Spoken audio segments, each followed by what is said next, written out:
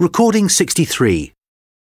You will hear a telephone conversation between two friends called Julie and Nick about cheap accommodation in the city of Darwin, Australia. First, you have some time to look at questions 1 to 6.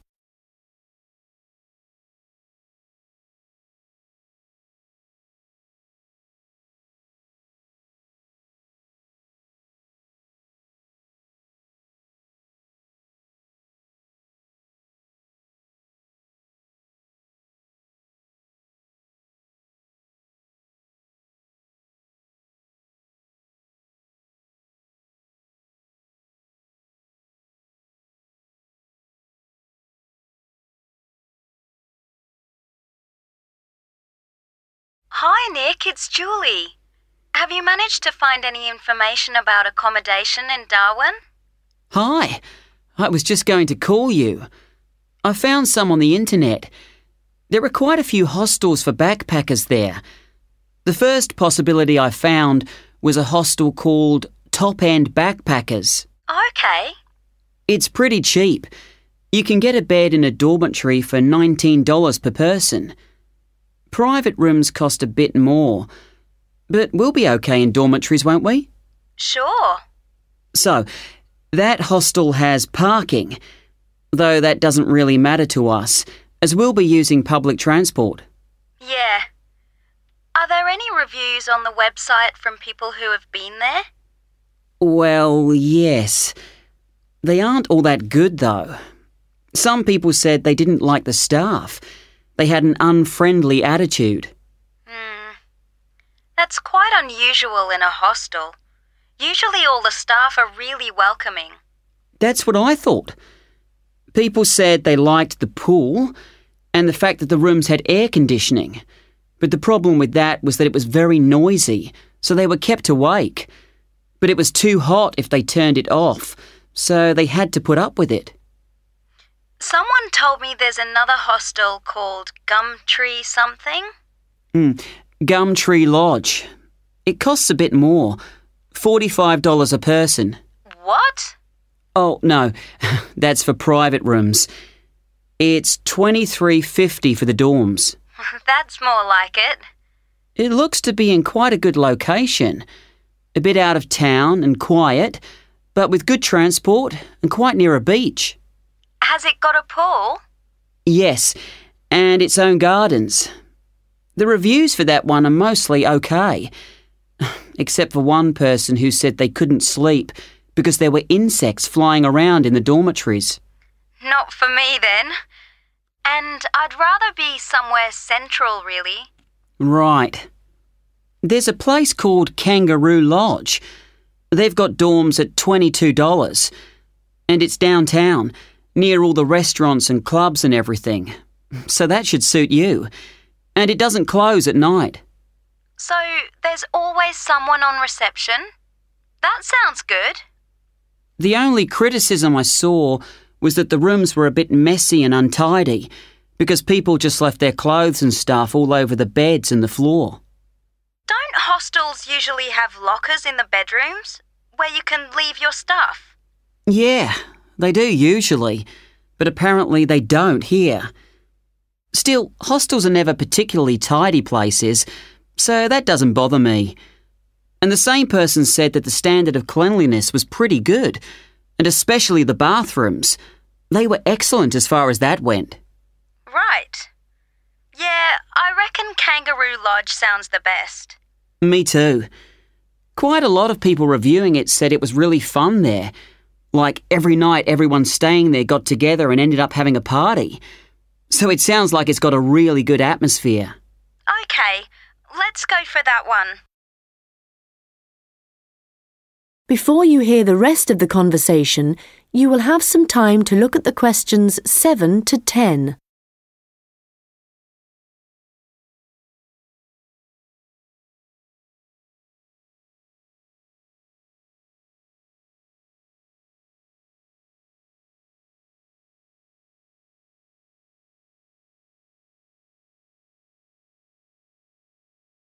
Now listen and answer questions 7 to 10. Did you get the address of Kangaroo Lodge? Yes, it's on Shadforth Lane. Can you spell that? Shadforth.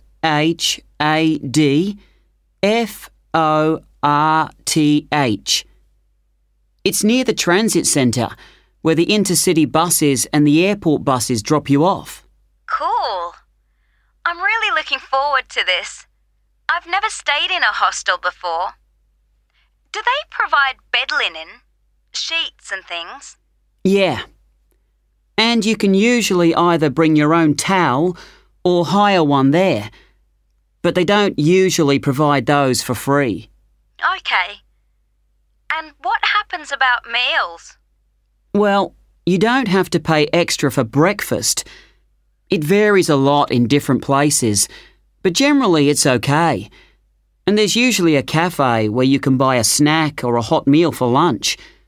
But actually, if you're really travelling on the cheap, usually for every 5 or 6 rooms, there's a kitchen where you can knock up a snack, and that saves a lot of money. Great. Right, well, shall I go ahead and book that? That is the end of section 1. You now have half a minute to check your answers.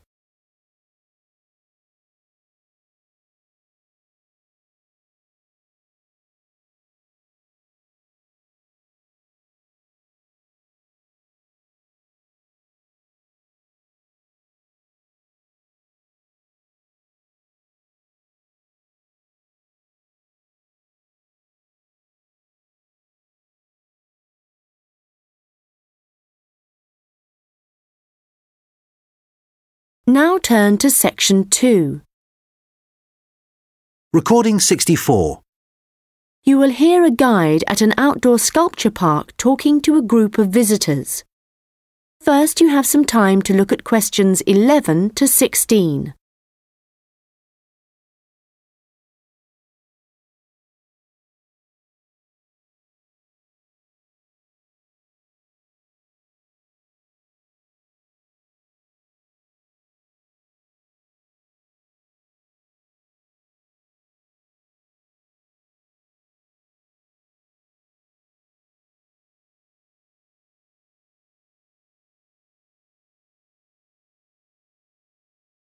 Hello everyone and welcome to the Anglia Sculpture Park. Right, well, the idea behind the sculpture park is that it's a place where works of art, such as large sculptures and carvings, can be displayed out of doors in a natural setting. As you'll have noticed when you drove here, most of the land around the park is farmland. The park itself belonged to a family called the De Quinces, who had made a lot of money from manufacturing farm machinery and who also owned substantial stretches of forest land to the north of the park. They built a house in the centre of the park, not far from where we're standing now, but this burnt down in 1980 and the De Quinces then sold the land. The Anglia Sculpture Park isn't the only one in the country. Several of the London parks sometimes display contemporary sculptures, and there are a couple of other permanent sculpture parks in England. But we're unique in that some of our sculptures were actually created for the sites they occupy here, and we also show sculptures by a wider range of artists than anywhere else in the country. For example, at present we have an exhibition by Joe Tremaine of what he calls burnt sculptures. These are wood and stone sculptures that he's carved and marked with fire to illustrate the ferocity and intensity of the forces that have shaped our planet over millions of years. They look really dramatic in this rural setting. To see some of the sculptures, you'll need to follow the path alongside the lower lake. We had to renovate this after the lake overflowed its banks a couple of months ago and flooded the area. The water level's back to normal now, and you shouldn't have any trouble. The path's very level underfoot. You should be back at the visitor centre at about 4 o'clock. If you have time, it's worth taking a look at the centre itself. It's not possible to go upstairs at present, as builders are working there adding another floor, but the rest's well worth seeing. The architect was Guy King. He was actually born in this part of England, but he recently designed a museum in Canada that won a prize for innovation in public buildings. If you want to get something to eat when you get back, like a snack or a sandwich, the terrace room is currently closed, but you can go to the kiosk and buy something, then sit on one of the chairs overlooking the lower lake and enjoy the view as you're eating. Before you hear the rest of the conversation, you will have some time to look at the questions 17 to 20.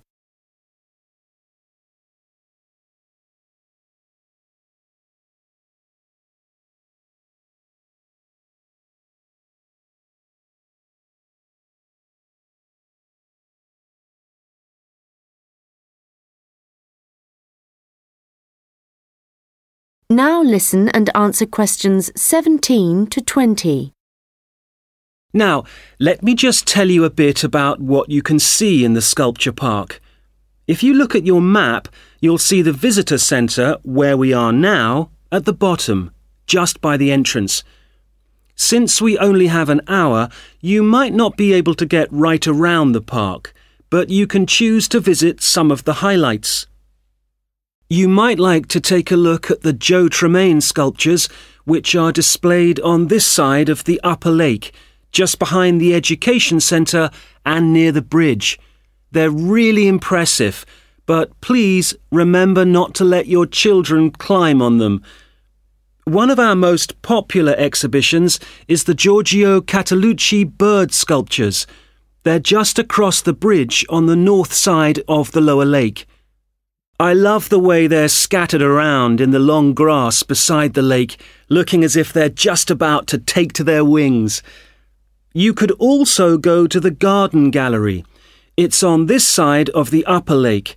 From the visitor centre, you go to the education centre, then keep on along the path and you'll see it on your right. There's an exhibition of animal carvings there which is well worth a look. We also have the Longhouse. That's quite a walk. From here, you go to the bridge and then turn left on the other side. Soon you'll see a winding pathway going up towards the northern boundary of the park. Go up there and you'll find it at the top. They have some abstract metal sculptures that are well worth seeing if you have time. OK, well, now, if you... That is the end of section 2. You now have half a minute to check your answers.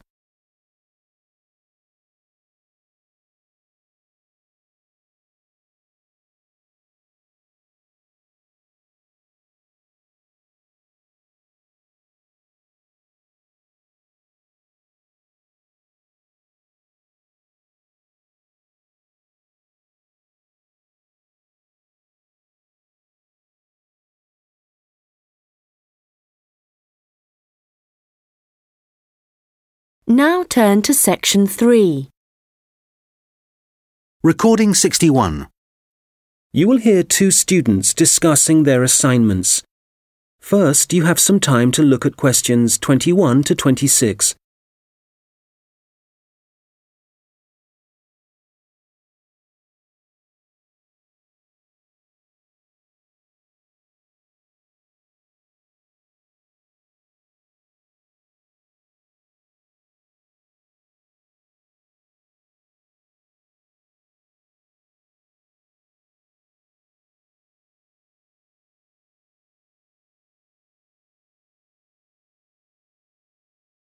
Hi, Mike. How's it going? Actually, I was up last night with an assignment, so yeah, I'm tired, but I guess we'd better sort this presentation out. Well, we've done enough background reading, but I think we need to organise exactly what we're going to say about biofuels during the presentation, and the order. I thought we could start by asking our audience what car engines were first designed to run on. Fossil fuels or biofuels? Nice idea. Yes, when most people think about cars and fuel, they think about all the carbon dioxide that's produced, but they don't realise that that wasn't always the case. You're probably right. The earliest car engines ran on fuel made from corn and peanut oil, didn't they? Yes. The manufacturers used the corn and peanut oil and turned them into a kind of very pure alcohol. You mean ethanol? Yes. In fact, most biofuels are still based on ethanol. Actually, I've got some notes here about the process of turning plant matter into ethanol, the chemical reactions and the fermentation stages. And it's interesting. The other students would appreciate it, but different biofuels use different processes. And if we give a general description, there's a risk we'll get it wrong, and then the tutor might mark us down. I'd rather we focus on the environmental issues. Fair enough. So, the main plants that are used for biofuel production now are sugarcane, corn... and canola. Of all of them, canola is probably the least harmful because machines that use it don't produce as much carbon monoxide. Sugarcane seems to be controversial. It doesn't require as much fertiliser as corn does to grow, but when they burn the sugarcane fields, that releases loads of greenhouse gases. Yes, but some critics have suggested that the production of corn ethanol uses up more fossil fuel energy than the biofuel energy it eventually produces. For that reason, I'd say it was more harmful to the environment. I see what you mean. You're probably right. It's interesting how everyone saw the biofuel industry as the answer to our energy problems, but in some ways, biofuels have created new problems. Well, in the USA, I wouldn't say that farmers are having problems. The biofuel industry for them has turned out to be really profitable. I think, though, that even in the USA, ethanol is still only used as an additive to gasoline or petrol.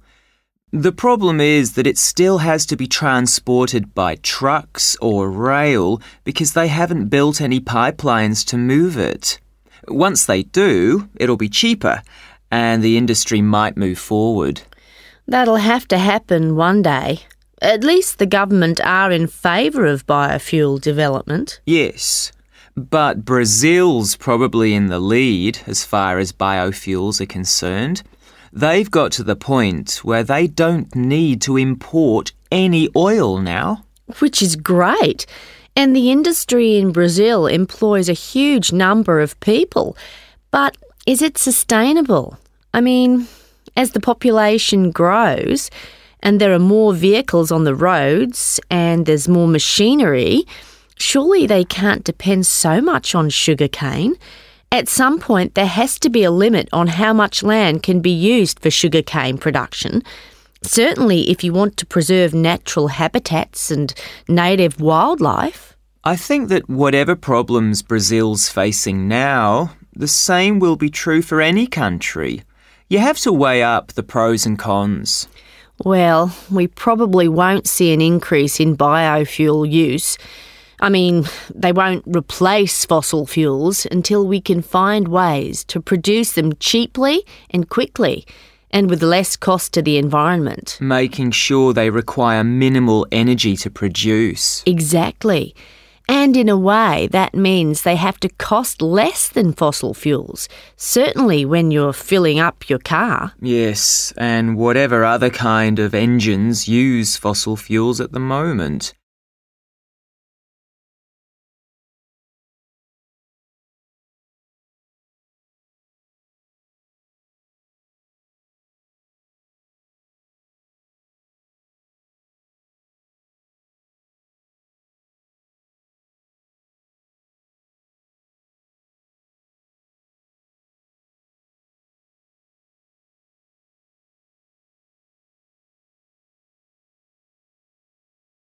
Now listen and answer questions 27 to 30. All right, so in the last section of the presentation, what problems are we focusing on? Well, we've already had a look at different types of pollution in the first section, so we can leave that out. But the biggest issue related to biofuels is that land is now being used to grow biofuel crops, and that's contributing to global hunger. Indeed. It doesn't seem right we're using corn to run cars when people can't afford to buy it to eat. Yes, let's talk about that. The other thing is that in some countries, the way that biofuel crops are grown and harvested still produces a great deal of pollution, really damaging to the atmosphere. OK, that's definitely an issue we should look at. Let's not finish on a negative note, though. Why don't we talk about the potential new sources of biofuel? So rather than corn and sugarcane, what other plants could be used? Good. Some companies are exploring the possibility of using wood and seeing how that can be used to make ethanol. Yes, and algae is another possibility. You can grow it in any water and it absorbs pollutants too. I read that. And grasses, they're another plant that researchers are investigating as a biofuel. And these kind of plants aren't used as food, which is why... That is the end of section 3. You now have half a minute to check your answers.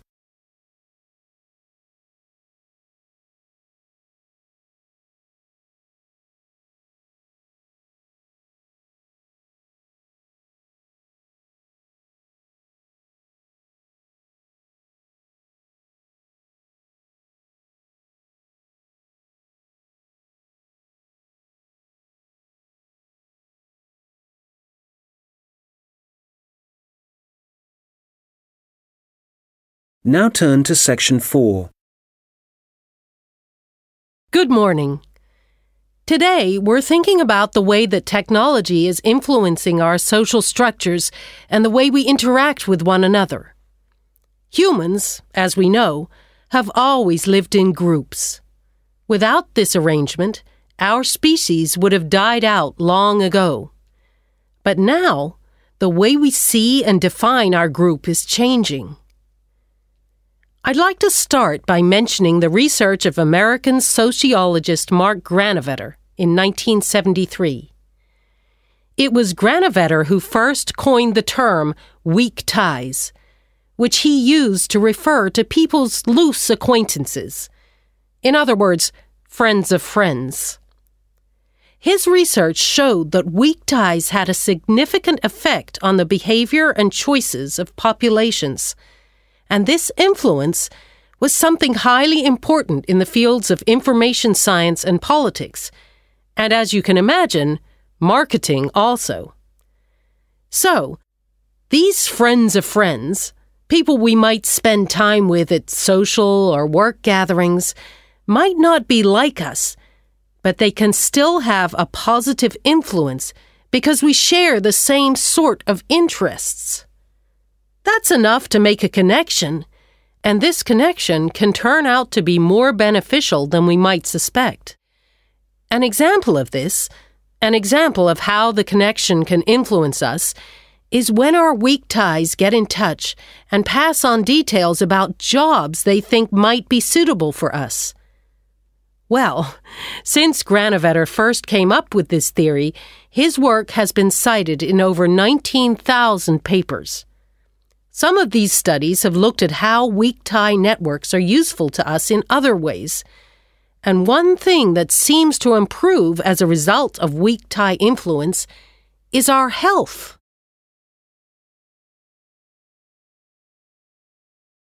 Today, our number of weak tie acquaintances has exploded due to the internet, to the phenomenon of online social networking. This is still a relatively new way of communication, something that has a huge amount of potential. But also, as with any invention, it brings with it a new set of problems. Let's start with the benefits. Without question, online social networking allows us to pass on the latest news, to be up to date with local and global events. And for many, this information comes from sources more trustworthy than local media. So this is one clear point in favor of online social networking. I know that it's also being used by students as a means of increasing their chances of success in the way that lecture notes can be shared and ideas discussed. I think, personally speaking, that we need some further research before we can definitively say whether it helps or not. There's also been a great increase in the number of networking sites devoted to sharing advice on health issues, but there are as yet no studies to prove the reliability of that advice. Now, what we do have clear evidence for is that people are developing friendships and professional networks in a way that wasn't possible before. The process is faster. I'm not talking about quality here, but simply that they exist. And it's debatable whether the number of online friends that you have increases your level of self-confidence. That's perhaps an area of research some of you might be interested in following up. Turning to the problems, there are any number of articles connecting online activity to falling levels of physical fitness. But it's too easy to blame the internet for our social problems. The poor grades of school children are also frequently linked to the time spent on social networking sites. But it would be naive to believe there are no other contributing factors. One real concern, however, is the increase in the amount of fraud, where, for example, people are using the personal data of others, which they've put online, for criminal purposes. This kind of activity seems likely to continue.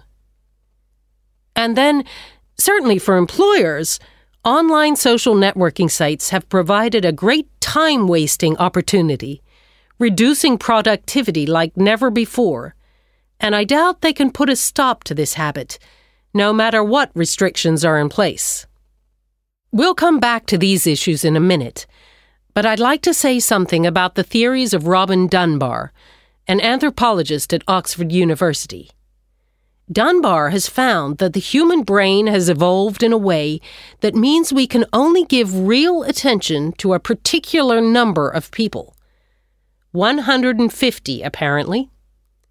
So, for example, if the number of friends on your online network is greater than that, according to Dunbar, this would imply the relationships are only superficial.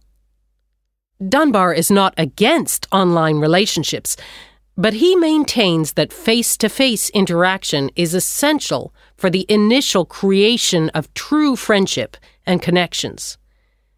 He's concerned that for young people, if their only experience of forming relationships is online, this doesn't allow them to form the ability or acquire the strategies for maintaining relationships. For example, in situations where negotiation or diplomacy is required, or where it's essential for